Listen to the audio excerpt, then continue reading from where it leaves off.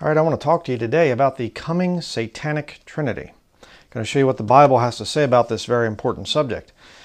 And this is not my creation. This is not some new kind of a teaching. I'm going to show you here in this book right there. This idea of a coming Satanic Trinity was written about 100 years ago, in the year 1920.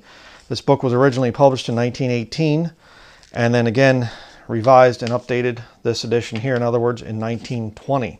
So Clarence Larkin brought this thing out 100 years ago. But right here we have the Satanic Trinity. There it is. I'm going to read this, at least part of it. The Satanic Trinity. The members of it are the dragon, the anti-God, the beast, the antichrist, the false prophet, the anti-spirit. Okay, just show you that down there at the bottom of the page. Right there, you can see the page number. Right here is the quote. I'm going to read another paragraph here.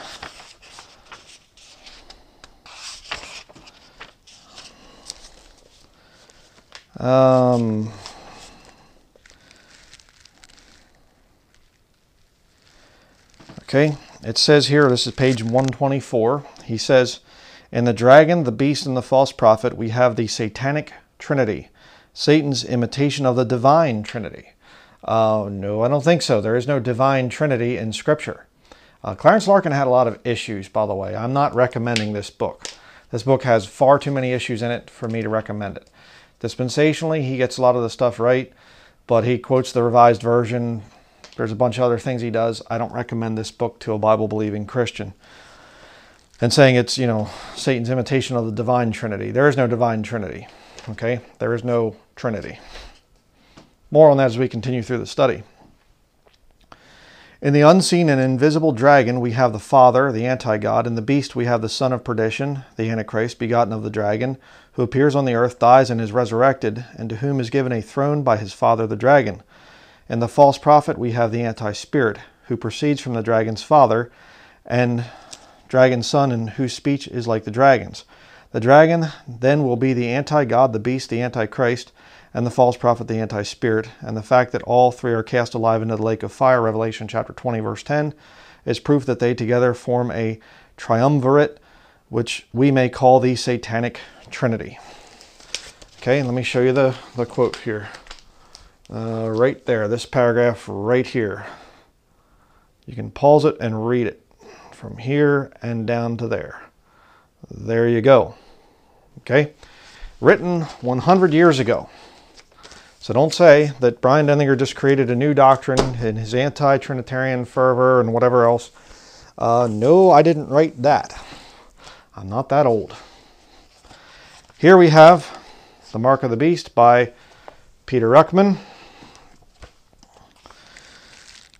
Okay, it says here,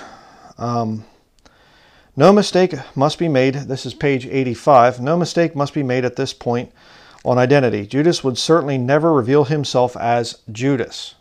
Okay, the teaching here is, Larkin said it, Ruckman also taught this, that Judas Iscariot, he comes back. It says that he went to his own place in the Bible when he, committed suicide. And the teaching is that Judas Iscariot comes back as the son of perdition. Right, because he's a devil. Jesus Christ said, one of you is a devil. Have not I chosen you 12, and one of you is a devil. All right, Judas Iscariot was not a man in the sense that we think of here. So the teaching is that Judas Iscariot comes back, the spirit that was in Judas Iscariot, that devil spirit comes back and becomes the Antichrist. Interesting theory. But he doesn't come back and say, hey, I'm Judas Iscariot. The Antichrist reveals himself as Jesus Christ and then as God himself. 2 Thessalonians chapter 2, verses 1 through 12. The spirit is Judas's, Balaam. The body is a pope's, Balak. And the soul is Satan's, Baal. Okay, so Ruckman says that the spirit is, Judas. The body is the pope. And the soul is Satan. Okay. Now, none of us can really be totally sure about how that they're going to work it out. Body, soul, spirit. Which one is going to represent who. But it says here, this incarnate trinity of hell will usurp all three offices of the Lord, King, Jesus, Lord, King, Jesus, prophet, Christ, priest. He will be the prophet, priest, and king of the last, final, and all-out effort to overthrow the word of God. He will appear at Rome as a pope for 3.5 years, being on good terms with the Jew, and then he will break his promises and summit conference resolutions and attack Jerusalem to enthrone himself as the true God, which I think is pretty accurate. But let me just show you the quotes here, just so you can see I'm not making it up. This is page 85, down there at the bottom. Okay, next page. Up here at the top of page 86. Right there, you can read that. And here he has a little drawing of three-dimensional television, which he wrote this book, by the way, back in, let me see what is the copyright date on this thing. 1960. Copyright of 1960, and he's saying 3D holograms. And right now out in Las Vegas, they have 3D holograms of a lot of the singers and things like that, guys that are dead. So apparently not too far off in his prediction here, Peter Ruckman. But you get this family and the image of the beast in there and whatever else. Find that very interesting. But then another one here that he has, page 120, he has this picture, inspiration. The greatest lover, artist, poet, musician, genius, pope, and scientist of all time, His Majesty, the Devil. All right? Right there you go. The popular depiction of what most people think Jesus Christ looked like is in reality what the Antichrist is going to appear as. And I believe that is very true. And my issue with Peter Ruckman is he'd say this and draw the guy as this is going to be what the Antichrist looks like, but then he shows this same guy drawn, dying on the cross for your sins. Ruckman wasn't perfect. The King James Bible is perfect. Peter Ruckman wasn't. The King James Bible is perfect, and I'm not perfect. Okay? Don't ever put your faith in men. All right? So there you have two different sources long before I came up with this sermon. So don't say this is all Denlinger's teaching. This is just him and his crazy wingnut theories and whatever else.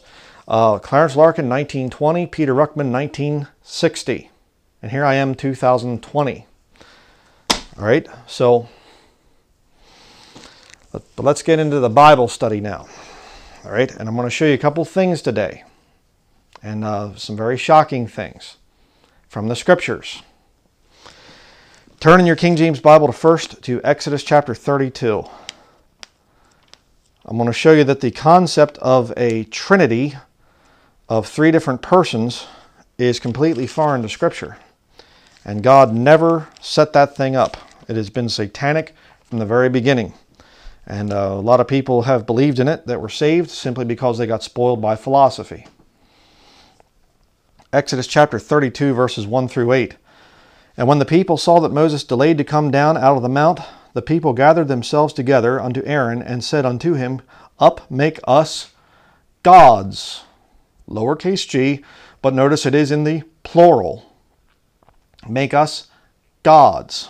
That's going to be important. Remember that. Which shall go before us. For as for this Moses, the man that brought us up out of the land of Egypt, we wot not what is become of him. And Aaron said unto them, Break off the golden earrings, which are in the ears of your wives, of your sons, and of your daughters, and bring them unto me. For all the people break off the golden earrings, which were in their ears, and brought them unto Aaron. And he received them at their hand, and fashioned it with a graving tool, after he had made it a molten calf. And they said, These be thy gods, O Israel, which brought thee up out of the land of Egypt. Plural again there. But notice it says, after he made it a molten calf. A molten calf is singular. But he says, These be thy gods, plural. We'll get back to that. Verse 5. And when Aaron saw it, he built an altar before it, and Aaron made proclamation and said, Tomorrow is a feast to the Lord. Here's a false molten calf that we call gods, and we're going to make a feast to the Lord about this. Pagan system of belief, but we're going to use this to celebrate and worship the Lord. We'll get back to it. Verse 6, and they rose up early in the morrow and offered burnt offerings and brought peace offerings, and the people sat down to eat and to drink and rose up to play. And the Lord said unto Moses, Go, get thee down, for thy people, which thou broughtest out of the land of Egypt, have corrupted themselves. They have turned aside quickly out of the way which I commanded them. They have made them a molten calf, and they worshipped it, a molten calf. They worshipped it, singular, and have sacrificed thereunto, and said, These be thy gods, plural, O Israel, which have brought thee up out of the land of Egypt. You say, what are you talking about? Well, let me demonstrate. Get a marker out here. Okay. I'll just draw a rough image of a, looks going to probably look more like a horse than, than a calf. Okay. A calf. Okay. One. But it's gods, plural. All right. You with me so far? Well, here you have this thing. See if I can draw it.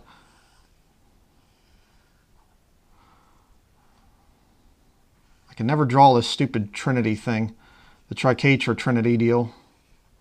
Here you have, and it's in the middle, it says God, and here you have at the top Father. I might have this wrong. I don't really care, to be honest.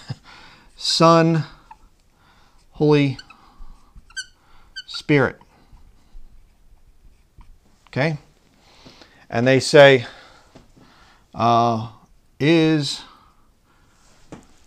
is not, is not, is not. Like that. It's in the Catechism. So they say, the Son is not the Father is not the Holy Spirit, the Son is not the Holy Spirit. Okay, you got all these is-nots going over this way, but they're all God. All right? And what you have is, you have God, the Father, okay, number one, that one's in Scripture. No debating that. That one's in Scripture. Number two, we have God, the Son, which appears nowhere in Scripture. Number three, we have God, the Spirit, or some would say the Holy Spirit. We'll go with Holy Spirit here. So what do we have? Singular God up here. Just one. There's only one God. But 1, 2, 3. And the Trinitarians will protest, and they get mad, and they cry aloud and cut themselves and all kinds of things like true Baal worshippers. And they'll say, we only believe in one God. We only believe in one God, composed of 3 gods. It's just a calf. These be thy gods. But it's only one calf. But it's the gods that brought you up out of the land of Egypt. God the Father is not God the Son. God the Son is not God the Holy Spirit, but they're all God. You see, what is that? You say that doesn't make sense. Yeah, because it's a lie. Understand that. This whole Trinitarian system is a lie. There is no Scripture for either of these two. These are not in the Bible. God the Father, yes. God the Son, God the Holy Spirit, nowhere in Scripture. And you're going to see the importance of this. As we get through the study, you'll see that every single time the Scripture references plural gods, lowercase g, those gods are devils. And this is the very important thing. What were they worshiping over here? Why did God get so angry about the golden calf? Because they were worshiping other gods. What are other gods? Devils. I'm going to show you the Scriptures here as we continue in the study. They're worshiping devils. What's this down here? There's no scripture for God the Son or God the Holy Spirit. They're worshiping devils. Oh, blasphemy. No, it's not blasphemy. I'm sticking with the scripture. And I'm going to show you today, I'm going to prove to you, scripture after scripture after scripture on this issue. Plural gods are always devils in the King James Bible. Let's continue, and I'll show you. Jump down to verse 31 there in Exodus chapter 32. Verse 31. And Moses returned unto the Lord and said, O, this people have sinned a great sin, and have made them gods of gold. Gods of gold. But no, Moses, you're confused. Moses, you're confused. They only had a golden calf. Just a golden calf. That was it. Why did he say gods of gold? You mean to tell me that there could be a pagan system of belief that would look at one and say it's actually more than one? They're gods, but it's just one. They're gods, but it's just one.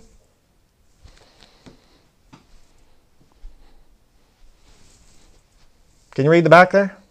Can you read English? One Lord, one God. None of this stuff here. God the Father. That's all you have a right to say as a Bible-believing Christian. God the Son, God the Holy Spirit. Unscriptural. But let's go on to the next scripture. Numbers. Go to the book of Numbers. If you're honest and you get through this study and look up all these scriptures, I mean, turn there. Don't just sit there watching this video. Turn in your King James Bible. Make sure that I'm telling you the truth. Make sure that I'm not just giving you a bunch of vain traditions like this junk right here, this satanic junk right here. Make sure that your beliefs are coming from the Bible. Numbers chapter 25. You get through this study, I'm going to convert you to believing in the Godhead and rejecting this satanic stuff right here, this Trinity junk. Numbers chapter 25, verses 1 through 3. And Israel abode in Shittim, and the people began to commit whoredom with the daughters of Moab. And they called the people unto the sacrifice of their gods. And the people did eat and bowed down to their gods. And Israel joined himself unto Baal Peor, and the anger of the Lord was kindled against Israel. Wait a second. They joined to their gods, and yet it's just one name. Baal Peor. Where are the names of the other gods? Join themselves unto their gods, but it's just one name. 3 gods, or however many, but it's just one name. They're 3, but it's just one. You see? We can't support this down here with Scripture, and this isn't here in Scripture anywhere. I mean, where does the Bible ever say that the Son is not the Father? Or the Father is not the Holy Spirit? Or the Son is not the Holy Spirit? Where does the Bible say that? Where's the Scripture for this? Oh, and I thought the Bible said we're not supposed to make a graven image. A graven image that comes out the same as the witchcraft trinity. Although, you mean witches have a trinity? Yes, they do. A triquetra. Or I guess if you're scholarly, you say a tricetra. Remember James White said, tricetra. Oh, okay, wow. Just forget any, it makes everything I said invalid, because I said triquetra rather than tricetra. Scholarly people crack me up. Next, go to Deuteronomy chapter 13. Deuteronomy chapter 13.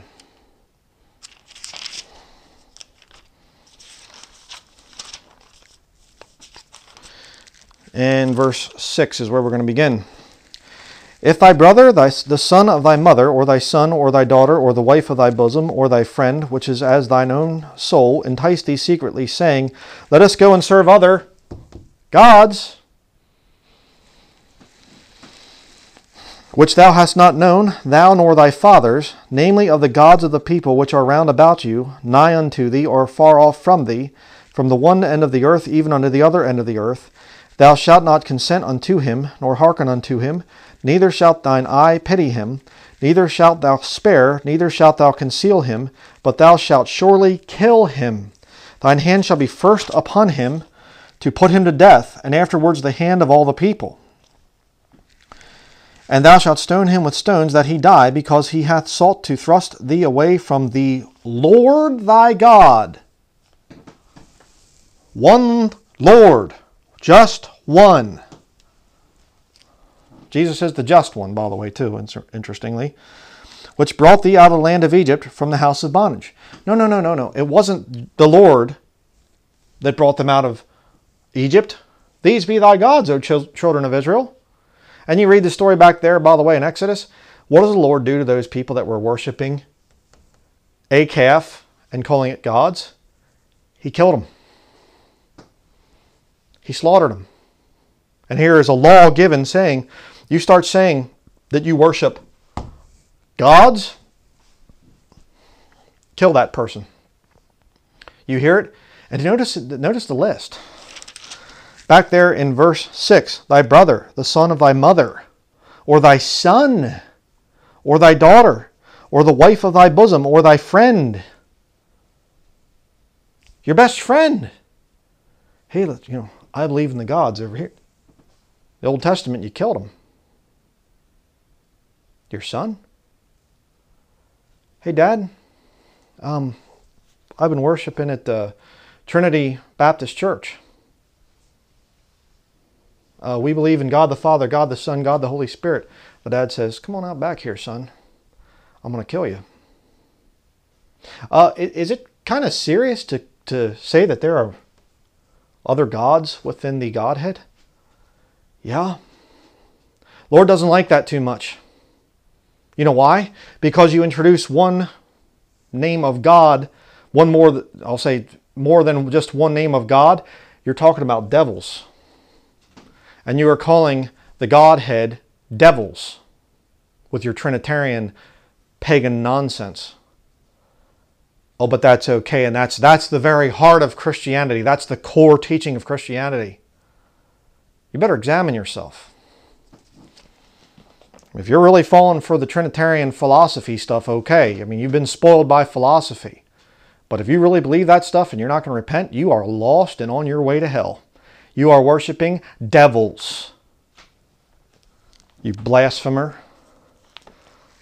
And it's always confused me. Why do Trinitarians get so upset when you say Jesus is the Father? He is not the Father. How dare you say... What's the problem? What's the problem? There's a satanic spirit there with Trinitarians. And I'm going to show you here, as we talked about at the very beginning, they're preparing to worship one day a physical Trinity on the earth. 3 different persons. God in 3 persons. Yeah, they're getting ready to worship it. And they want you to fall in line with it. Go next to Deuteronomy chapter 17. Going to be a lot of scriptures in this study. Unlike the Trinitarians. They go to their favorite little texts and whatever else. They won't touch this stuff. Deuteronomy chapter 17 verses 1 through 5. Thou shalt not sacrifice unto the Lord thy God any bullock or sheep wherein is blemish, or any evil favoredness, for that is an abomination unto the Lord thy God. If there be found among you within any of thy gates which the Lord thy God hath given thee, man or woman that hath wrought wickedness in the sight of the Lord thy God in transgressing his covenant, and hath gone and served other gods, and worshipped them, either the sun or moon or any of the host of heaven. God the Son, God the Spirit, they're up in heaven. No, they're not, you blasphemer. They don't exist. Which I have not commanded. And it be told thee, and thou hast heard of it, and inquired diligently, and behold, it is true, and the thing certain, that such abomination is wrought in Israel, then shalt thou bring forth that man or that woman which have committed that wicked thing unto thy gates, even that man or that woman, and shalt stone them with stones till they die. But God's okay with this. This is equal to Scripture, even though it's not in Scripture. There's plenty of things in Scripture or that are not in Scripture that we can say it's equal to Scripture. Okay, papists. This isn't in Scripture. This is. God the Father, absolutely. God the Son, God the Holy Spirit, nowhere in Scripture. You're adding to the Scriptures. Trinity, nowhere in Scripture. God doesn't want to have anything connected to His name that says plural gods. Not once. Every time that there's plural gods mentioned in Scripture, it's always a reference to devils. And it was the death penalty in the Old Testament if you messed around with that stuff. Deuteronomy chapter 31. Oh, we haven't even warmed up yet. There's a whole lot of stuff in this study. Deuteronomy chapter 31, verses 16 through 18. And the Lord said unto Moses, Behold, thou shalt sleep with thy fathers, and this people will rise up and go a-whoring after the gods, plural, of the strangers of the land, whither they go to be among them, and will forsake me and break my covenant which I have made with them. Then my anger shall be kindled against them in that day, and I will forsake them, and I will hide my face from them. Hide His face from them. We'll get back to that.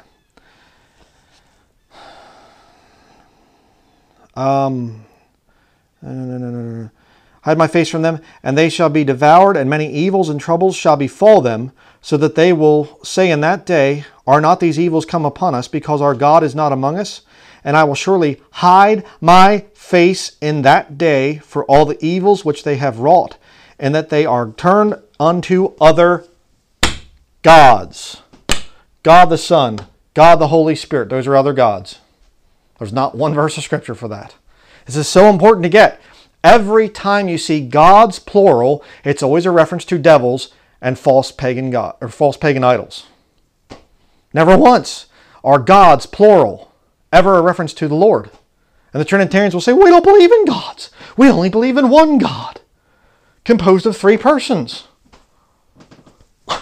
Oh, okay, so you only believe in one God. So that would mean that the Son is the Father is the Spirit is the... No. Those are separate. They're separate. They're three different gods, but they're only one God. You bunch of liars.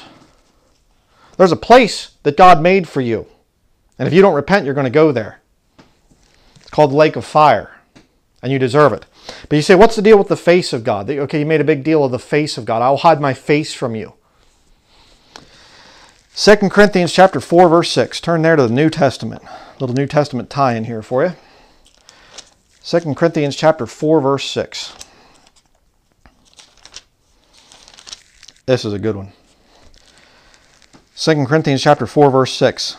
For God, who commanded the light to shine out of darkness, hath shined in our hearts to give the light of the knowledge of the glory of God in the face of Jesus Christ. Hey, Israel, if you reject the Lord, He's going to hide His face from you. Who does Israel reject? Do they reject the Father? No, they reject Jesus Christ. You say, oh, that's just, they're rejecting Jesus as their Messiah, but they still love God the Father. No, they don't. No, they don't. The face of God the Father is Jesus Christ. How do you know? We just read it. Can you read plain English? The knowledge of the glory of God in the face of Jesus Christ. God is the soul. Jesus Christ is the body. When you were looking at the body, Jesus Christ, you were looking at the Father as the soul inside of Jesus Christ. So Israel says, we reject Jesus Christ, but we'll take the Father. And the Lord says, no. I'm going to hide my face from you. What is the spirit that God has given the nation of Israel according to Romans chapter 11? Blindness. They can't see His face. Moses goes up to the mountain and he comes back down and he has the glory of God shining basically off of him. Why? Because he saw God's face.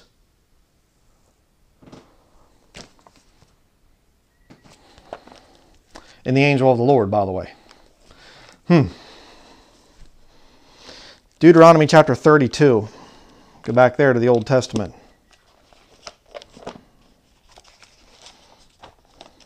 I'll tell you, one of the most amazing studies that you can get into is when you give up this Trinitarian, pagan, satanic garbage and you finally start to say, you know what? Yeah, I understand Jesus Christ and the Father, they're one and the same being. They're the same person. That's what the Bible teaches. Okay, there's no such thing as different persons within the Godhead. And you start to realize, wow, just who Jesus Christ is. You know, you give up the Trinity and you'll get to know Jesus. We'll talk more about that later. But let's look at Deuteronomy chapter 32. There's some really interesting things. If you study the time of Jacob's trouble, it's coming. There's a lot of things that the Lord does again that he did back in the book of Exodus. Israel, Jerusalem is called, Sodom and Egypt, and you have Moses coming back with Elijah, and a lot of the things, water's turning into blood, there's hail, there's, a lot of the things. Very interesting study. I want to show you some really interesting stuff here. Deuteronomy chapter 32. Verse 15 through 18.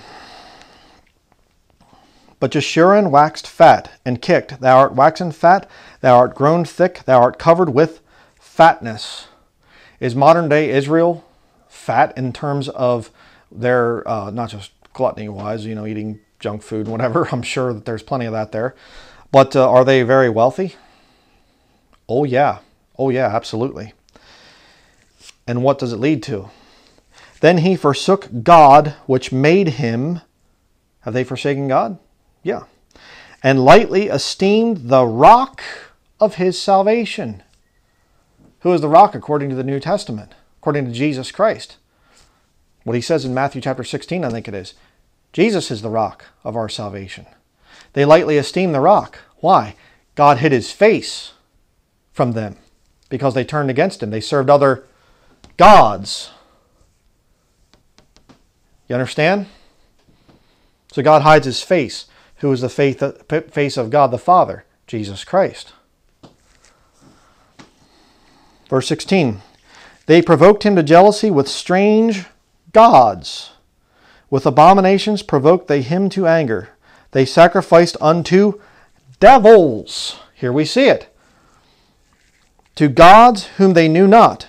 To new gods that came newly up, whom your fathers feared not. We're going to go to a verse of scripture back here. Well, we'll continue here, but we're going to look up something that's very interesting here. Verse 18.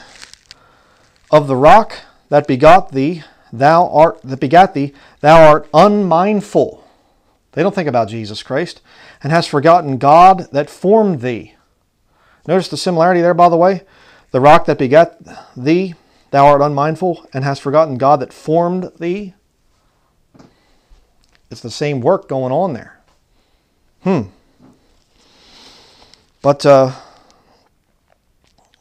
let's keep reading here. Deuteronomy chapter 32, verse 19 through 25. And when the Lord saw it, he abhorred them because of the provoking of his sons and of his daughters. And he said, I will hide my face from them. You see it there again. I will see what their end shall be, for they are a very froward generation, children in whom is no faith. How's that for modern day Israel? They have moved me to jealousy with that which is not God. They have provoked me to anger with their vanities, and I will move them to jealousy with those which are not a people. I will provoke them to anger with a foolish nation.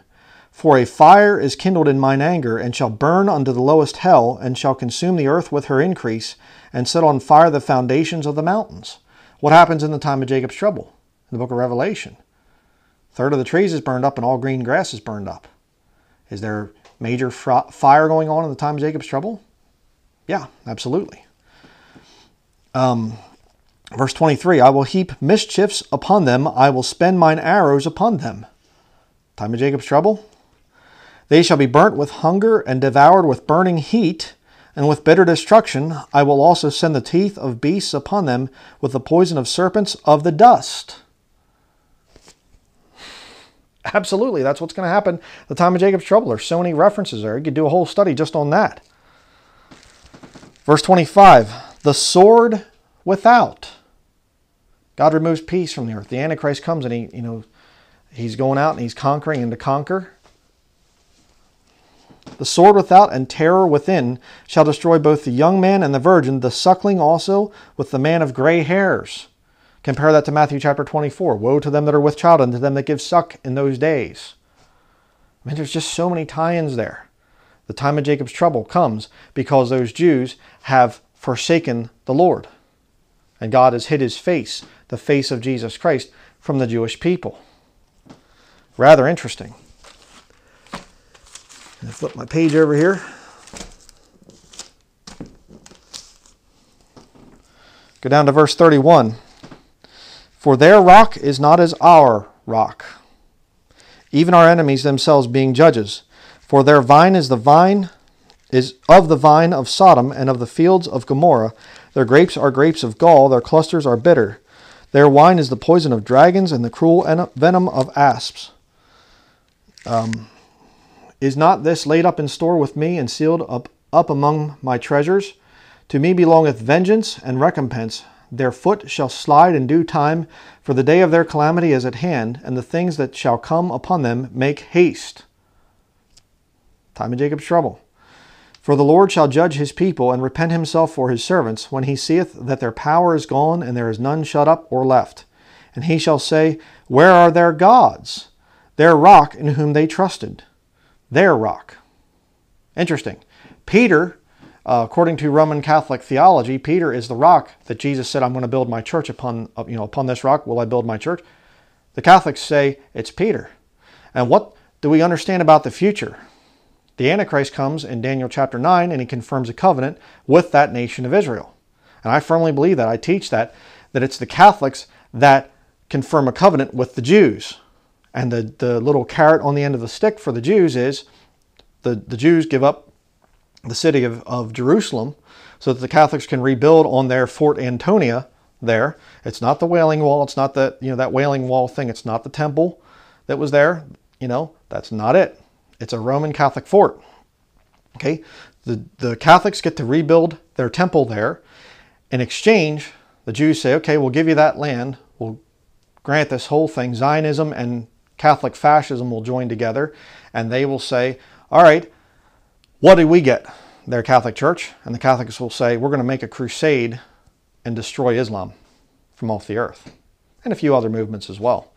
And the Jews are going to say, oh boy, okay. They're going to confirm that covenant. That will be their rock, in other words. Verse 38. Which did eat the fat of their sacrifices and drank the wine of their drink offerings, let them rise up and help you and be your protection. Interesting there. Which did eat the fat of their sacrifices and drank the wine of their drink offerings. Did you know that the Antichrist is eventually going to cause the sacrifice and the oblation to cease? And he's going to set himself up in the temple to be worshipped as God? You see? And the false prophet and the dragon. And I don't know what the order is going to be. I personally think God the Father in that Satanic Trinity that's coming is going to be the false prophet. God the Son will be the Antichrist. God the Holy Spirit will be the dragon. I could be wrong. I don't know. Clarence Larkin and Ruckman say different things and whatever. I don't think we can really fully know. That's a mystery that will be revealed later on. But there is coming that Satanic Trinity. There's no question about that. And that rock that's there, their false Christ, is going to take over the sacrifices. And he's going to drink of their sacrifices. Just like the Bible prophesies right there. Verse 39.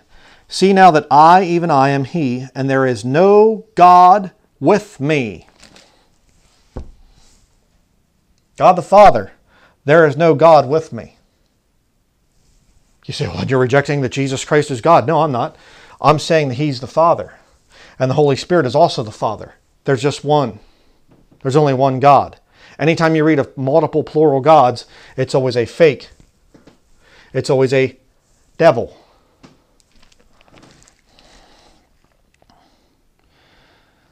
It says here, I kill and I make alive, I wound and I heal. Neither is there any that can deliver out of my hand. Interesting, because in the New Testament you have the Father says about no man can pluck them out of my hand. And Jesus says, no man can pluck them out of my hand. Okay? It's the same being. But you have a body, and then you have the soul inside of that body. So they can both have the same hand. That's why Jesus and the Father are both said that no man can pluck them out of my hand. Unless you're a Trinitarian. Now, here's a point that I need to make. Okay? Modalism comes along and they say that there's no distinction. It's just all, God in three different modes. When you see the Father, that's one mode. The Son is another mode. The Holy Spirit's another mode. I don't think so. I'm just going to draw a rough image here. You have, I'll just draw the body here like this. Looks more like a gingerbread man, I realize, but, just try to prove my point here. The body there, and inside of that body is a soul. Like that. John in the book of Revelation, chapter 6, he sees the souls under the altar and white robes are given to them. And they're speaking and saying, how long, till you basically judge and avenge our blood upon them that are on the earth. Right? Their bodies are down there on the earth, but their souls are in heaven speaking, and they get white robes given to them. So, and then inside of the body is the spirit, yet the breath of life, the spirit. Now here's the point. The distinction between Father, Son, and Holy Spirit is all right in one being. Okay? And here is the trick to understanding this whole thing, whatever you want to call it. Here's the whole point. With God, He is able to separate and have the body like this. I'm not going to even get close to trying to draw a man because I don't want to be making a graven image. But you have the body, you have the soul, like that, and you have the spirit. Okay? Three different distinct parts of one God. Okay? Body, soul,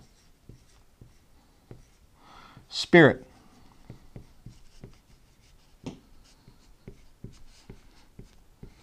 Now here's the point. I believe firmly from Scripture, from studying this thing for many years, that God is the only one, He is the only being in the universe that is able to separate Himself. Body, soul, spirit. And these three can speak with one another. Okay?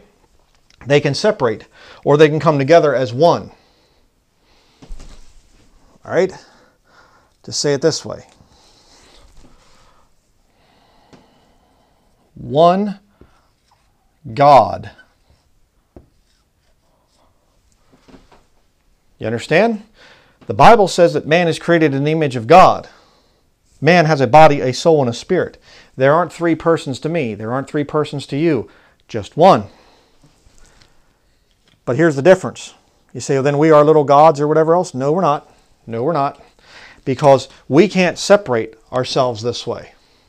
The only thing that's going to get your soul out of your body and your spirit out of your body is when you die. Right? That's not under your control. I mean, you commit suicide or something like that where your soul and your spirit go and your body's left there to be buried by whoever. But you can't willingly just separate your body, soul, and spirit. Neither can anybody else. So the only way that the devil can imitate God, because he wants to be God, the only way that he can imitate it is to add in other persons. Like here and here. You see? But those other persons that the devil adds in are actually other devils. And they come by other names and things like that. That's the difference here. All right? Modalism says it's just one God and He shifts modes. No, that's not correct. There's a body, a soul, and a spirit. These three are one. That's the difference here. But in order to counterfeit that thing, the devil can't split off like this. He doesn't have that ability. He doesn't control nature. He is not the source of all life like God is. All right? Remember the Lord Jesus Christ? He said about He has power to lay down His life and to take it again. All right? Why? Because He's God. He can say, hey, I'm going to let the body be killed on the cross. But the soul and the spirit aren't going to die. He's God. He can do that. He gets up to heaven, he can say, hey, the body is going to be separate from the soul. I'm going to sit at the right hand of the Father until thine enemies be made thy footstool. Then he becomes one. See, that's the thing that God can do that nobody else can do. God can separate his body, soul, and spirit, and so he says, let us make man in our image. Right there. Body, soul, spirit. That's what you see in the book of Genesis. He doesn't say, let us make man in our image so that he looks identically to us and looks just like our face. No, make us in our image so man has three parts. But man cannot separate those three parts like God can. That's the difference. So the devil, when he has to counterfeit, he has to bring in other devils so he can have other persons. Okay, you got to get a hold of that thing. Next, we're going to go to Joshua chapter 23.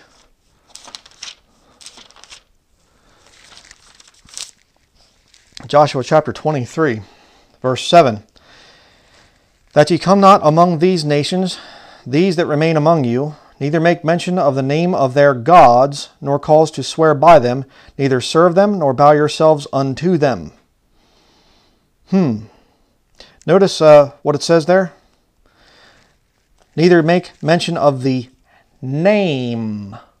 Is that plural or singular? The name of their gods. You mean pagan nations have always done this practice of having a name, but it's more than one god? Name of their gods? You say, no, come on. If it's just talking about gods and whatever else, it would say names of their gods. Plural, plural. Why does this text say name of their gods? The Trinity thing isn't new. Okay? Ancient pagan cultures have continually had this practice of having just one name, but there's three gods. God, but there's three gods. Right there.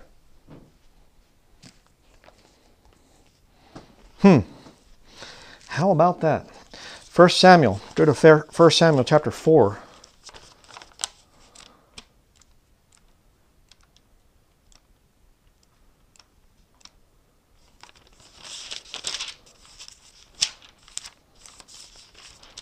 First Samuel chapter 4, beginning in verse 7. And the Philistines, were Philistines saved? No. Look what they say. And the Philistines were afraid, for they said, God, singular, is come into the camp. And they said, Woe unto us, for there hath not been such a thing heretofore. Woe unto us, who shall deliver us out of the hand of these mighty gods, plural. These are the gods that smote the Egyptians with all the plagues in the wilderness. You mean to tell me, and it's capital G, by the way, take notice to that.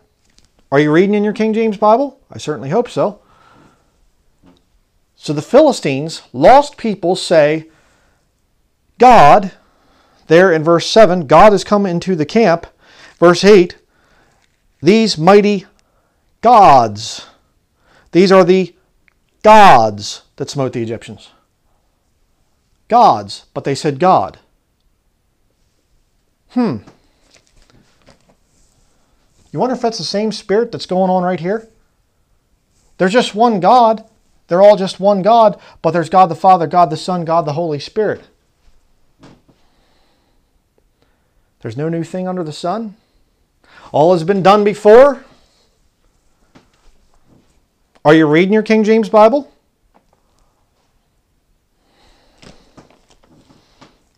I would recommend getting right.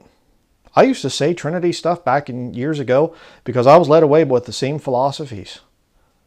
But you got to admit, you got to drop your pride and get to a point where you say, you know what? This isn't in Scripture. And in fact, it's condemned in Scripture. There is no God the Son or God the Holy Spirit. That's not there. There's only one God. Okay, I need to get right with God. God, not gods. Drop your pride.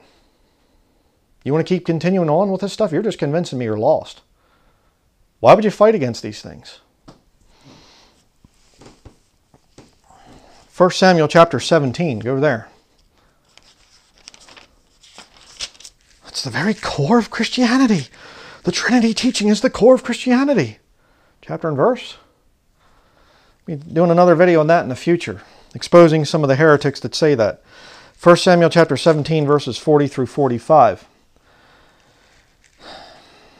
Here you have David going against Goliath. Check this out. And he took his staff in his hand and chose him 5 smooth stones out of the brook and put them in a shepherd's bag which he had, even in a scrip. And his sling was in his hand, and he drew near to the Philistine. And the Philistine came on and drew near unto David, and the man that bare the shield went before him. And when the Philistine looked about and saw David, he disdained him, for he was but a youth, and ruddy and of a fair countenance. And the Philistine said unto David, Am I a dog that thou comest to me with staves? And the Philistine cursed David by his gods. The Philistine had more than one god. God in 3 persons. And check out what David says. Verse 44. And the Philistine said to David, Come to me, and I will give thy flesh unto the fowls of the air and to the beasts of the field. Then said David to the Philistine, Thou comest to me with a sword and with a spear and with a shield, but I come to thee in the name of the Lord of hosts, the God of the armies of Israel, whom thou hast defied. Is that 3? No. The Lord of hosts, the God of the armies of Israel. One God. Just one. Just one.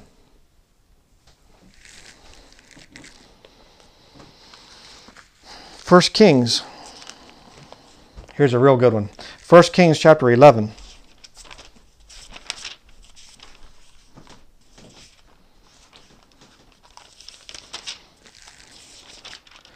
1 Kings chapter 11, verses 1 through 8. But King Solomon loved many strange women, together with the daughter of Pharaoh, women of the Moabites, Ammonites, Edomites, Zidonians, and Hittites, of the nations concerning which the Lord said unto the children of Israel, Ye shall not go into them, neither shall they come in unto you, for surely they will turn away your heart after their gods? Their devils? Solomon clave unto these in love. And he had 700 wives, princesses, and 300 concubines, and his wives turned away his heart. For it came to pass when Solomon was old, that his wives turned away his heart after other gods. And his heart was not perfect with the Lord his God, as was the heart of David his father. For Solomon went after, now count, Ashtaroth, the goddess of the Zidonians, and after Milcom, the abomination of the Ammonites. And Solomon did evil in the sight of the Lord, and went not fully after the Lord, singular, as did David his father. Then did Solomon build an high place for Chemosh, the abomination of Moab, in the hill that is before Jerusalem, and for Moloch, the abomination of the children of Ammon. And likewise did he for all his strange wives, which burnt incense and sacrificed unto their gods. You say, wait a second. Your theory falls apart, Brian, because you're talking about, you're cutting on the Trinity here. And there's 4 false gods that are mentioned. Okay? There's 4. It's not a Trinity. It's not an ancient Trinity. Got you this time.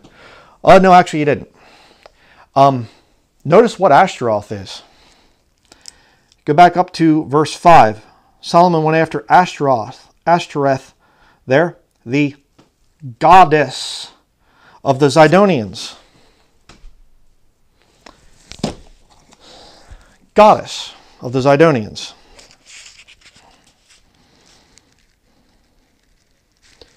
See if I can get it here. Here we have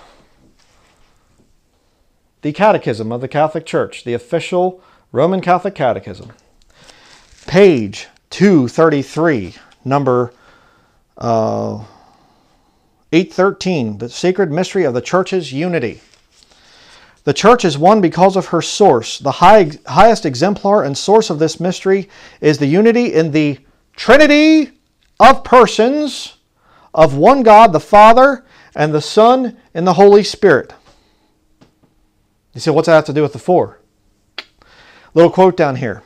What an astonishing mystery. There is one Father of the universe, one Logos of the universe, and also one Holy Spirit, everywhere one and the same. There is also one Virgin become Mother, and I should like to call her Church. Saint Clement of Alexandria. Read it and weep, Trinitarian devils. There it is. Right there's the Saint Clement of Alexandria. Right up here's the thing about the church's unity. Right there. In the Catechism. And you get these people, I believe the King James Bible. I'm a King James Bible believer. Why are you quoting the Catechism? Stinking heretics. The Catholics have a Trinity that they worship that looks like this, but they throw Mary in there.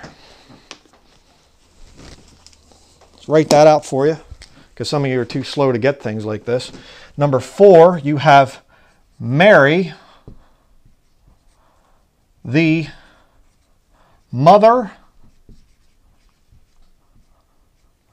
of God, also known as the Queen of Heaven.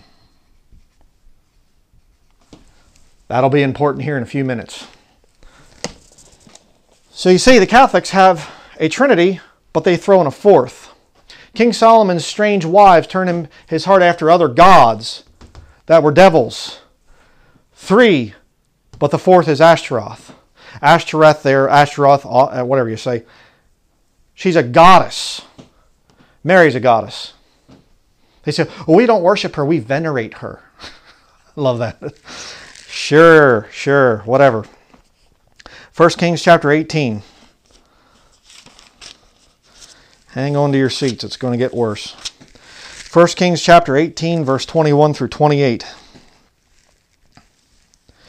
Here you have Elijah with the priests of Baal, the priests of the Trinity. Verse 21, And Elijah came unto all the people and said, How long halt ye between 2 opinions? If the Lord be God, follow him. But if Baal, then follow him. See, he's speaking of one. If you are truly of Israel, get it? One Lord, one God. There's no God beside him. But if you're of the devil stuff, then go up here and worship your God, Baal. And the people answered him not a word. They couldn't answer him, like a lot of the Trinitarians can't answer the stuff I bring out. Then said Elijah unto the people, I, even I only, remain a prophet of the Lord, but Baal's prophets are 450 men. Everybody's a Trinitarian. Everybody knows this stuff. Who's Denlinger? The Denlinger's just this little nobody. He lives up in northern Maine. He doesn't have a church of his own and blah, blah. Hi. Let them therefore give us 2 bullocks, and let them choose 1 bullock for themselves, and cut it in pieces, and lay it on the wood, and put no fire under. And I will dress the other bullock, and lay it on wood, and put no fire under. And call ye on the name of your gods. Wait a second. I thought he just said it was a god named Baal. Now he says it's gods? And I will call on the name of the Lord. It's a good thing to do if you're saved, by the way. Call on the name of the Lord. That's actually how you get saved. A lot of heretics out there, Satanists, devils in the flesh, and they're saying you don't need to call on the name of the Lord to be saved. That's free. I'll just put that in there for free. And the God that answereth by fire, let him be God. And all the people answered and said, It is well spoken. And Elijah said unto the prophets of Baal, Choose you 1 bullock up for yourselves, and dress it first, for ye are many, and call on the name of your gods. Get it? But put no fire under. And they took the bullock which was given them, and they dressed it, and called on the name of Baal from morning even until noon, saying, O Baal, hear us. But there was no voice, nor any that answered. And they leaped upon the altar which was made. And it came to pass at noon that Elijah mocked them, and said, Go cry aloud, for he is a God. Huh? A God? But gods? Either he is taking or talking, or he is pursuing, or he is in a journey, or peradventure he sleepeth, and must be awaked. Our little Trinitarians. Oh, you don't have any scripture for what you say. Oh, well, that's just a shame. You know, why don't you go find your God wherever he is out on his travels? Maybe he went to Hawaii this year.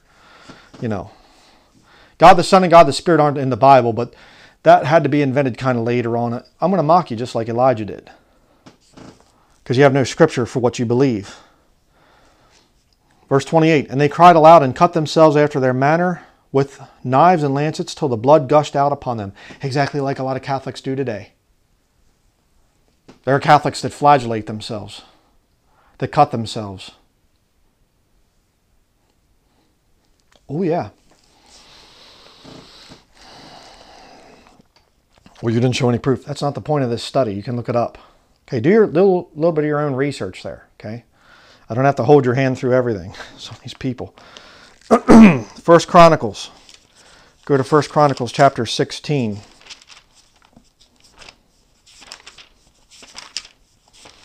You shouldn't be getting so upset, Brian. You should just be smiling more. And you don't have any love in your preaching. Did Elijah have love in his? Elijah cut their heads off. I haven't cut anybody's head off. So Elijah was a man of God, but I'm not. Okay. How that works, I don't know. 1 Chronicles chapter 16, verses 23 through 26. Sing unto the Lord all the earth, show forth from day to day his salvation. Declare his glory among the heathen, his marvelous works among all nations. For great is the Lord and greatly to be praised. He also is to be feared above all gods. Gods are devils.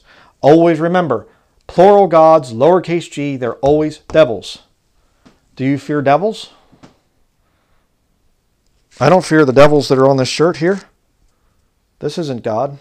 Here on my shirt, the little picture that's X'd out here. This isn't God. There's no Trinity. I don't fear it. Oh, you better be careful. You better be careful what you say about the Trinity. I don't fear gods. I fear God, my Lord and Savior Jesus Christ. God the Father.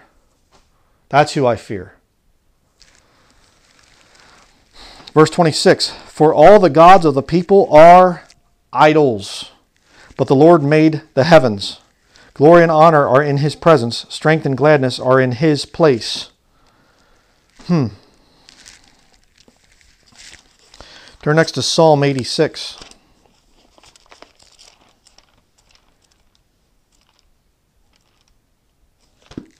Psalm 86, verses 8 through 10. Among the gods there is none like unto thee, O Lord. Neither are there any works like unto thy works. All nations whom thou hast made shall come and worship before thee. Thee is a reference to a singular being.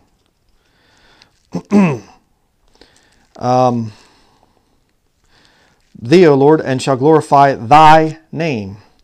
For thou art great and doest wondrous things. Thou art God alone. Thou art God alone. No scripture. Scripture. Thou art God alone. God in three persons. Wrong. Body, soul, spirit, making up one God. Distinction between body, soul, spirit, but one God. Thou art God alone. There are no gods. Understand that. This is blasphemy. Right here. Psalm 95. Psalm 95, verses 1 through 3. O come, let us sing unto the Lord. Let us make a joyful noise to the rock of our salvation. Israel forsook the rock of their salvation. Their rock is not as our rock. Very interesting. Same thing with the Catholics. Verse 2. Let us come before his presence with thanksgiving and make a joyful noise unto him with psalms. For the Lord is a great God and a great King above all gods. Who controls the devils? These false gods? God does. He is a great God above all gods.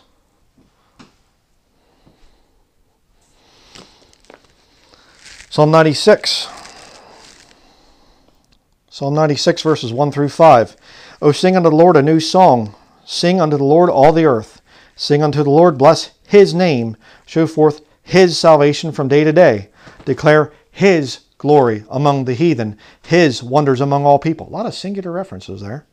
For the Lord is great and greatly to be praised. He is to be feared above all gods. For all the gods of the nations are idols, but the Lord made the heavens. Psalm 138, verse 2.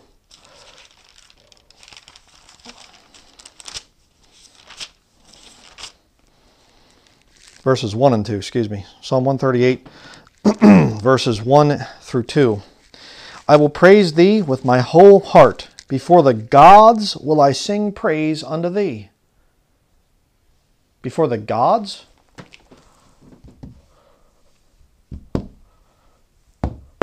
I will sing praise unto thee. Just one. Can't be any more than one. But look at verse 2. I will worship toward thy holy temple and praise thy name for thy loving kindness and for thy truth, for thou hast magnified the Holy Trinity above anything. That's the core of the... Thou hast magnified thy word above all thy name. What is the very core of the Christian faith? You're looking at it. God's holy written word, magnified above his name. And you get these devils coming out and they're saying that the Trinity is the very core of our faith. Well, then you're lost. It's just as simple as that. This is more important than anything. You say more than salvation? Absolutely. What's salvation without this? Faith cometh by hearing, and hearing by the word of God. Sanctify them through thy truth. Thy word is truth. What do you have without this book? You have nothing. The Trinity is the core of the faith, is it? Something that doesn't even appear in the Bible is the core of your faith. Then I suggest you repent of your self-righteous pride and you have to come to the Lord broken. You need to be saved. If the Trinity is the core of your faith, you're lost. Next, let's go to Isaiah chapter 21, verse 9.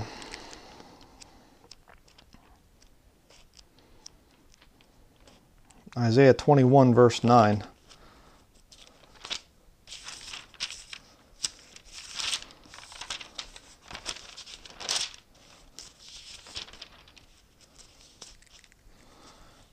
Verse 9. And behold, there cometh a chariot of men with a couple of horsemen. Kind of like in the book of Revelation, chapter 6. And he answered and said, Babylon is fallen, and all the graven images of her gods he hath broken unto the ground. Babylon is fallen, and the images of her gods. Sounds kind of familiar, doesn't it? Go back to Revelation 18. Actually, go to Revelation 14 first. We'll look at that one. To find it here. This isn't my notes, but I remember seeing this. I'm looking at the wrong one there. We'll go first to Revelation 14, chapter 14.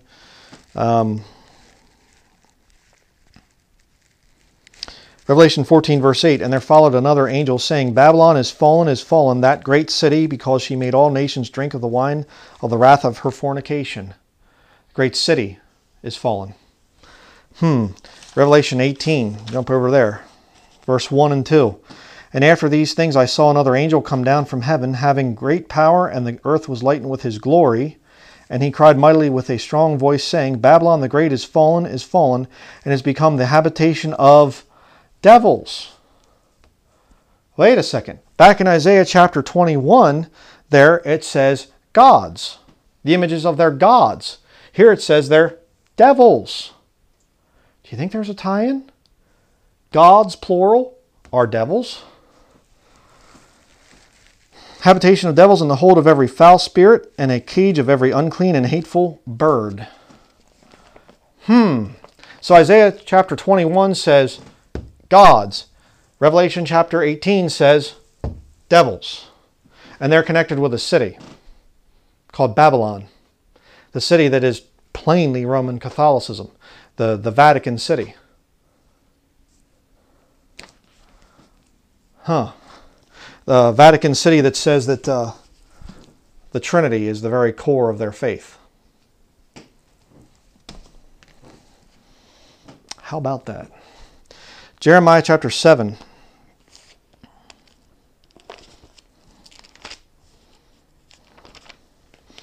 Jeremiah chapter 7, verse 16 through 18.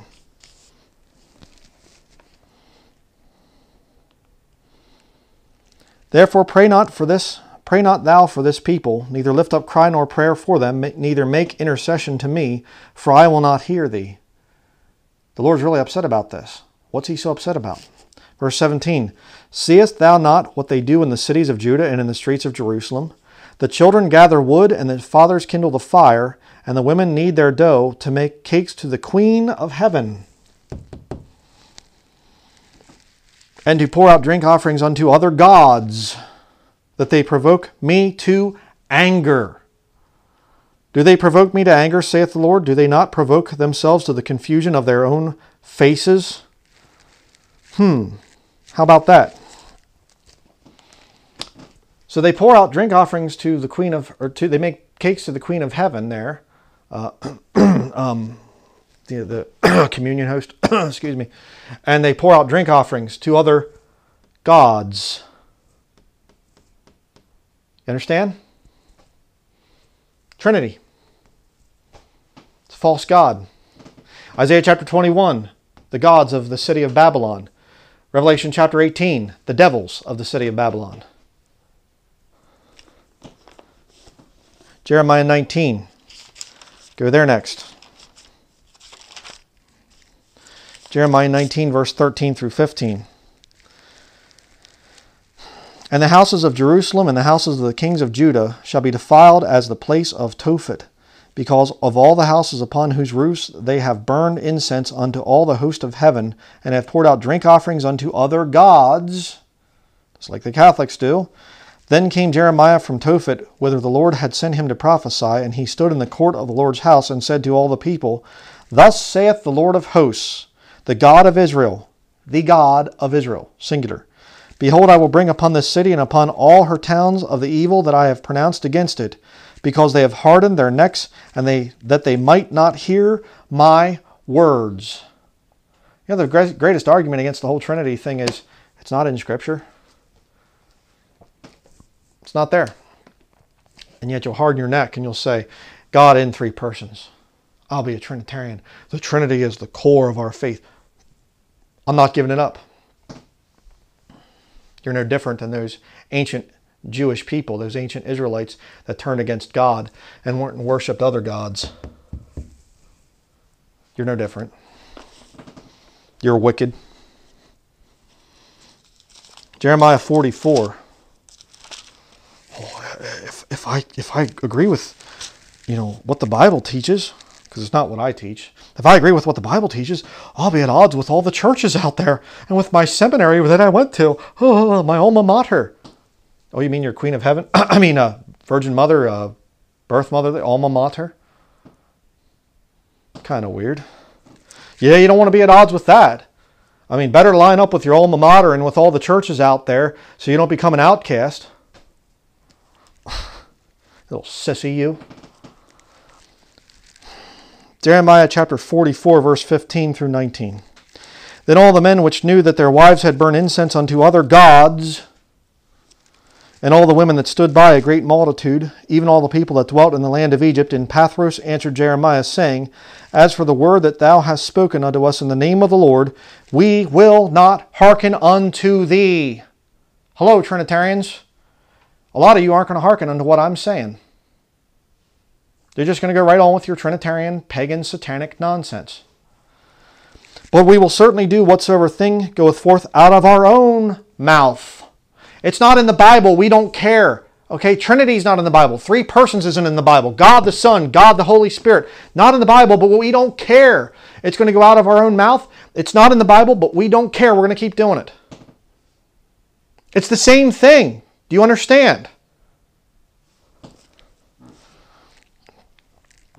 To burn incense unto the Queen of Heaven, and to pour out drink offerings unto her, as we have done, we and our fathers, our kings and our princes, in the cities of Judah and in the streets of Jerusalem.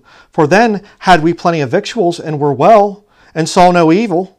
But since we left off to burn incense to the Queen of Heaven, and to pour out drink offerings unto her, we have wanted all things, and have been consumed by the sword and by the famine. And when we burned incense to the Queen of Heaven and poured out drink offerings unto her, did we make her cakes to worship her and pour out drink offerings unto her without our men? How much changes? Now let's head to the New Testament. Acts chapter 17.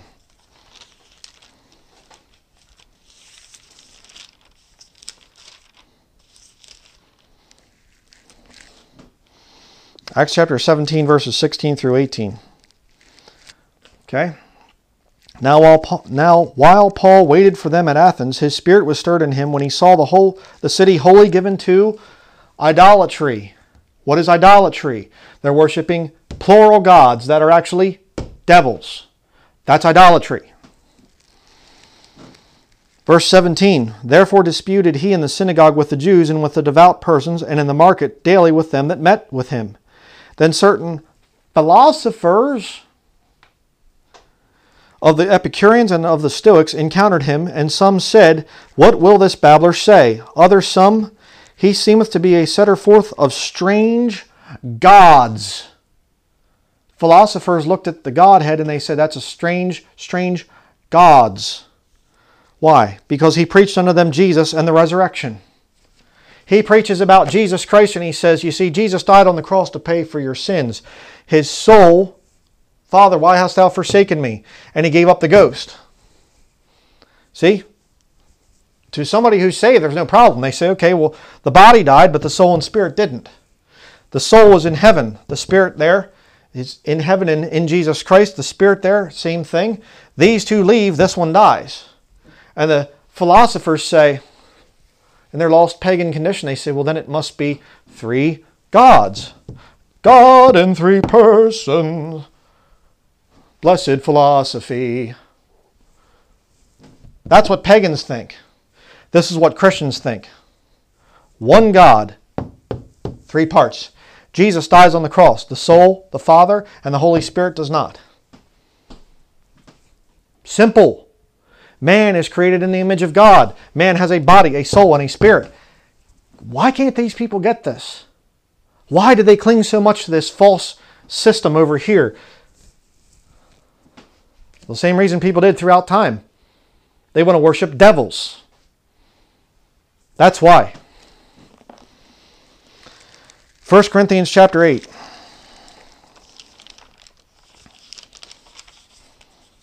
1 Corinthians chapter 8, verses 4 through 6. As concerning therefore the eating of those things that are offered in sacrifice unto idols, we know that an idol is nothing in the world, but there is none other God but one. Again, for though there be that are called gods, whether in heaven or in earth, as there be gods many and lords many. You mean to tell me that they would say that there are gods, plural, in heaven? Oh yeah. But to us, there is but one God, the Father, of whom are all things, and we in Him. Are you in the Father? You say, well, I'm in Jesus Christ. I'm in Jesus Christ as well, but Jesus Christ is the Father. How do you know? Continue. And one Lord Jesus Christ, by whom are all things, and we by Him. I can be in the Father and in Jesus Christ at the same time. Why? Because it's just one being.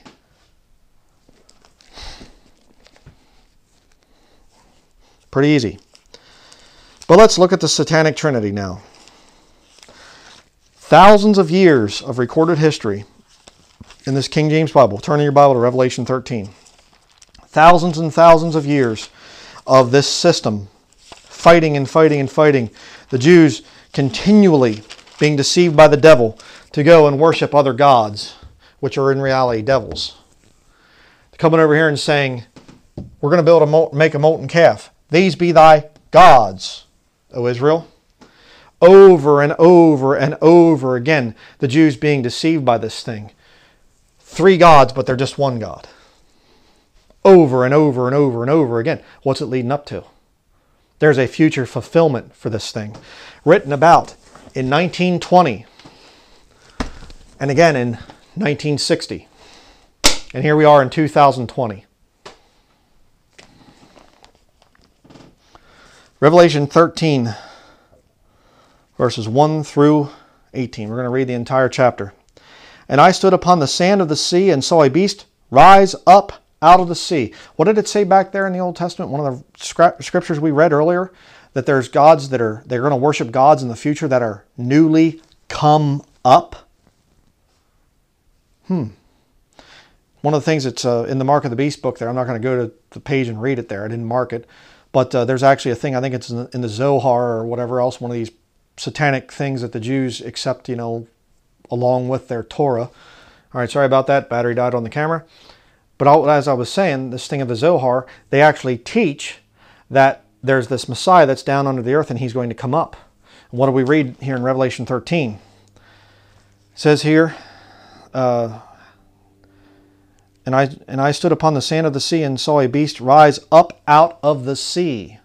Newly gods that come up.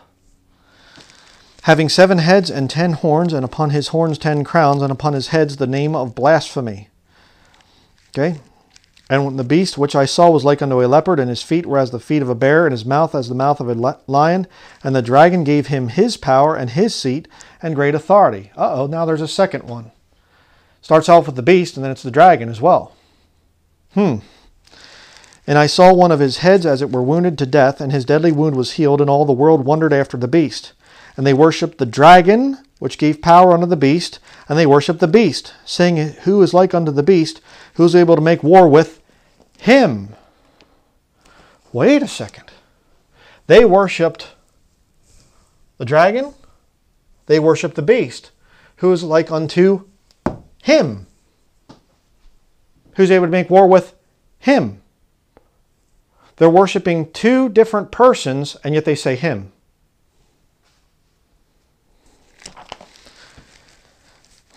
Verse 5, and there was given unto him a mouth speaking great things and blasphemies, and power was given unto him to continue 42 months. This is kind of blasphemous right here, isn't it? Yes, it is. And he opened his mouth in blasphemy against God, to blaspheme his name and his tabernacle and them that dwell in heaven. And it was given unto him to make war with the saints and to overcome them, and power was given him over all kindreds and tongues and nations. And all that dwell upon the earth shall worship him. But I thought there's 2, the beast and the dragon, but they worship him. Very interesting. Whose names are not written in the book of life of the Lamb slain from the foundation of the world. If any man have an ear, let him hear. He that leadeth into captivity shall go into captivity. He that killeth with the sword must be killed with the sword. Here's the patience and the faith of the saints. And I beheld another beast coming up out of the earth. Newly gods which are come up. One comes up out of the sea. One comes down from heaven. You read about that in Revelation chapter 12. And one comes up out of the earth. Land, sea, and air. Almost like the armed forces, but we won't go there. And he had 2 horns like a lamb, and he spake as a dragon. And he exerciseth all the power of the first beast before him, and causeth the earth and them which dwell therein to worship the first beast, whose deadly wound was healed. No. They're worshiping. There's 3 different ones there, and so they were each worshiping each of the... No. Even when the third, false prophet there, when he shows up, the third one, they're worshiping him. We don't have 3 gods. We only have 1 God. 1 God composing of 3 separate persons. Do you see what the setup is? Do you see what these people are being set up for? And it's tied in with Babylon, and Babylon says it's the very core of our faith. I'll show that here in a little bit.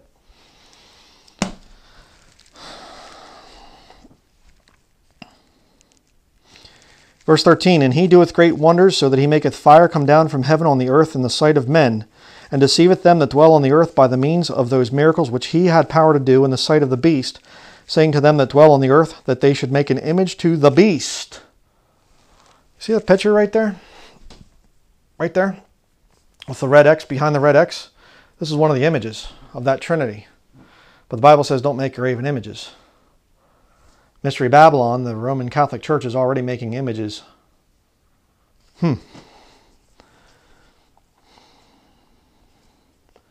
Which had the wound by a sword and did live. Verse 15, and he had power to give life unto the image of the beast, that the image of the beast should both speak, and cause that as many as would not worship the image of the beast should be killed. And he causeth all, both small and great, rich and poor, free and bond, to receive a mark in their right hand or in their foreheads, and that no man might buy or sell save he that had the mark, or the name of the beast, or the number of his name. Here is wisdom. Let him that hath understanding count the number of the beast, for it is the number of a man, and his number is 666. 666. Let me say that again. 6, 6, and I'm going to do that this way. 6. 3 sixes. They look like this. 6, 6, 6. Right there in the Catholic Trinity. It's right there in front of your face.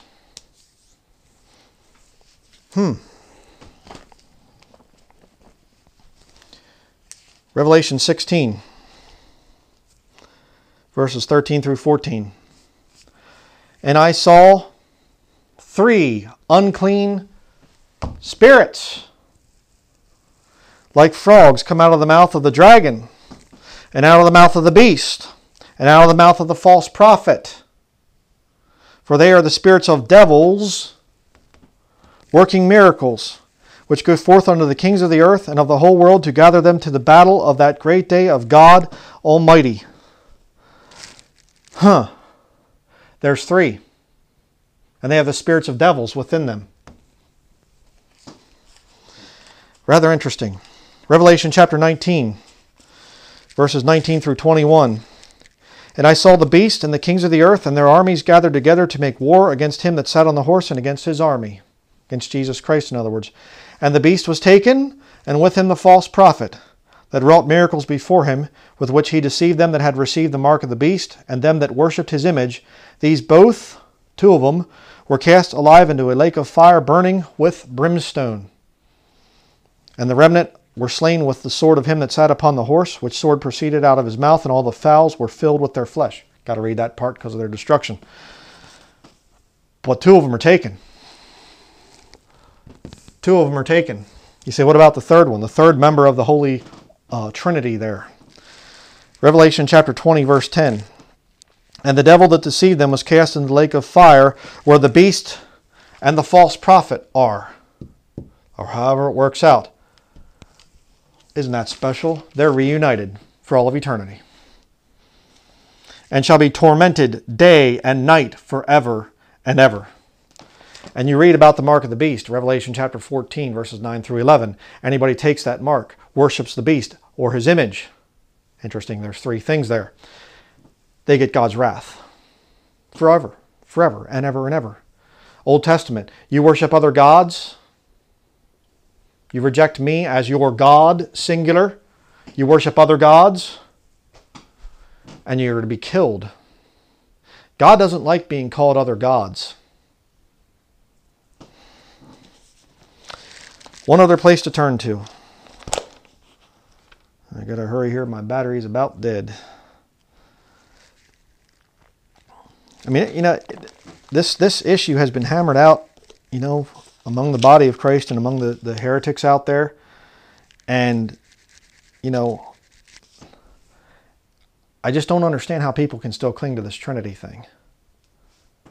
You know, I mean, they're lost. I get it. There's those that are lost, but you get the people and they say that they're saved and they just will not let go of the Trinity. There's a major problem there. There's devils there. Matthew chapter 11, verse 27. All things are delivered unto me of my Father. Jesus, the Father. And no man knoweth the Son, but the Father. Neither knoweth any man the Father, save the Son, and he to whomsoever the Son will reveal him. Philip, his disciple, comes to him and he says, Jesus, show us the Father. And he says, yet have I been so long time with you, Philip, and yet hast thou not known me? He that hath seen me hath seen the Father. They're the same being. There's distinction. It's not modalism. It's not Jesus, Jesus God here on earth, Jesus the Father in heaven. No, no, no, no, no. There's distinction. Body, soul, spirit. 3 in 1. God is the only one that can do this. That's why the devil has to counterfeit him with devils. I said I'm going to show you the thing here of the Trinity.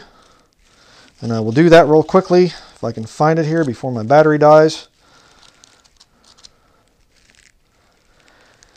The Holy Trinity is the... Okay, is that the one? Okay, page 69, number 234 in the Roman Catholic Catechism. The mystery of the Holy Trinity is the central mystery of Christian faith and life. It is the mystery of God in Himself. It is therefore the source of all the mysteries of faith, the light that enlightens them. Roman Catholic Catechism. Read it. Right there in front of your face. Okay? The Trinity is the heart of Roman Catholic belief. The Holy Trinity and the teaching of the faith. The formation of the Trinitarian dogma. From the beginning, the revealed truth of the Holy Trinity has been at the very root of the Church's living faith, principally by means of baptism. The Roman Catholic Church, if you say we believe in baptism by the Father, the Son, and the Holy Ghost, then you are not considered a heretical sect, just simply separated from Roman Catholicism. But it goes down here, verse 251. Number 251. In order to articulate the dogma of the Trinity, the Church had to develop its own terminology with the help of certain notions of philosophical origin. Right there. Read it. There it is.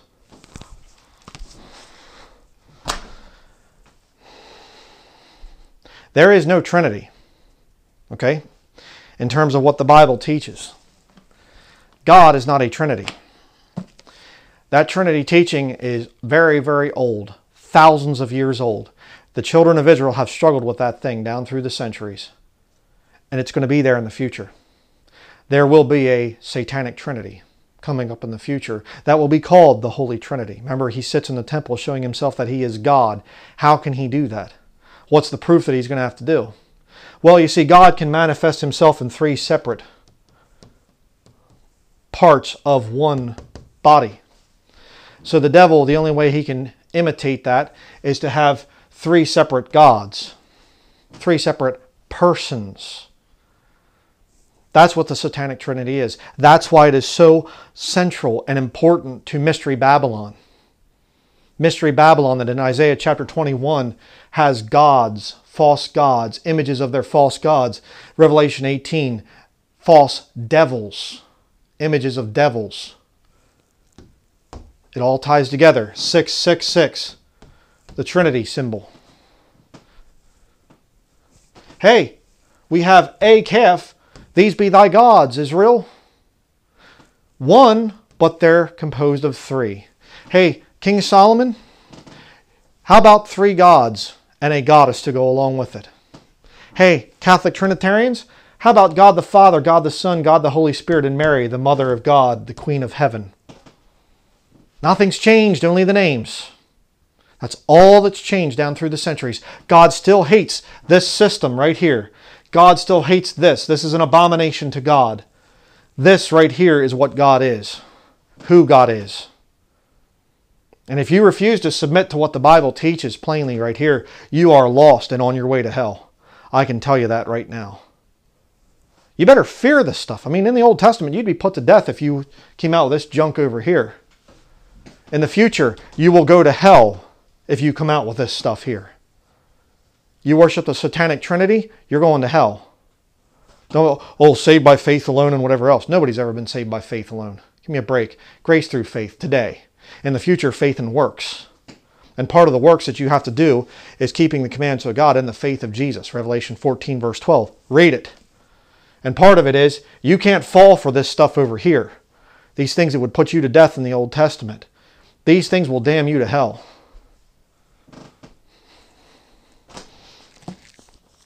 There's a lot of deception out there on this issue. You better get away from it. Let's close with a word of prayer. Dear Heavenly Father, I do pray for these people out there that are bound up in this Trinitarian philosophy. If there are any that are still saved after hearing all this, after all this arguments back and forth and whatever else between Trinitarians and Bible believers, I pray, Lord, that they would get out of that wicked, wicked system. And Lord, those people that cling to this Trinity teaching, I pray that your judgment would hit them, Lord, as I know it will in the future especially. And I just pray, Lord, that your people would be separated from the lost. And I just pray that you would help us all to stand by your word. And I ask it in the name of our Lord and Savior, Jesus Christ. Amen. King James Video Ministries has been faithfully preaching and teaching from God's Word since 2008. Our YouTube channel has never been monetized, and we do not accept money from the lost world because this would violate the Scriptures. King James Video Ministries is supported by saved brethren in accordance with 1 Timothy chapter 5, verses 17 through 18. If you have been blessed by our videos, we would ask that you prayerfully consider supporting this ministry financially. You can donate online by visiting www.kingjamesvideoministries.com or by sending a check or money order to King James Video Ministries, P.O. Box 214, Patten, Maine 04765. Thank you to all who donate to this ministry, and we pray for the Lord's blessing in your lives.